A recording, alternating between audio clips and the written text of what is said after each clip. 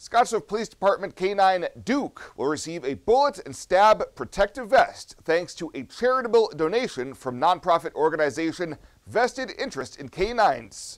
Duke's vest is sponsored by a fundraiser hosted by Leah Park of Choke Aloha LLC and will be embroidered with the sentiment in honor of Seattle, Washington K-9 Jedi. End of watch, January 5th, 2022. In July, K-9 Frodo with the Scottsbluff County Sheriff's Department received his vest from Vested Interest in K-9s, which has provided over 4,700 vests to K-9s in all 50 states since its inception. Duke's new vest is expected to be delivered in 8 to 10 weeks.